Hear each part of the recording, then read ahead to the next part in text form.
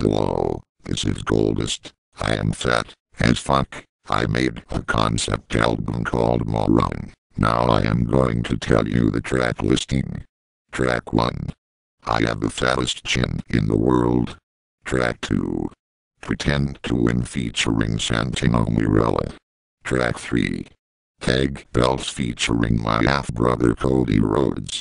Track 4. I'm too gross to look at. Track 5. Moron. Track 6. They don't want to pay me for no reason. Track 7. Now I have a fatter stomach. Track 8.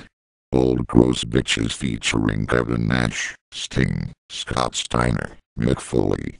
Track 9. Usually. Track 10. Should Have Got Released featuring Flo Brownie and Val's Venice. Now that you have heard the track listing, go out and buy it. If you don't, then I will be one of those old gross bitches working at Walmart, since Wa doesn't want to pay me. Hello, this is Brett Dilworth. I am a faggot. I have not talked to you guys in a while. I've been busy at the fire department. You may or may not know me, but if you don't, all you need to know is that I love men. And my boyfriend is well, it's been almost a year since I've last made a public appearance. And during that time, I have been working on my first album.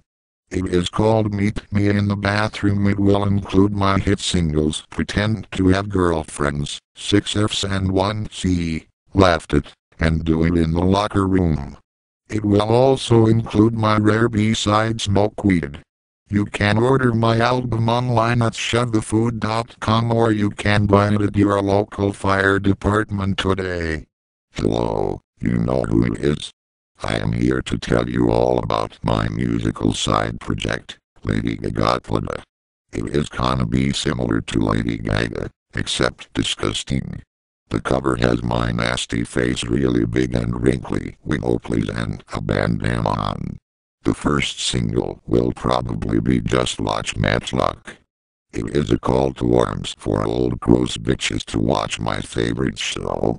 They don't make them like they used to. Next up is Pinnacle Face. It is about how I look when I play Pinnacle in the retirement community with all the other dying grandparents. We are so old, but we still know how to put on our Pinnacle face like in the 1940s. The last thing you need to know about is my remix EP coming out soon called The Islander Sessions. Stay tuned.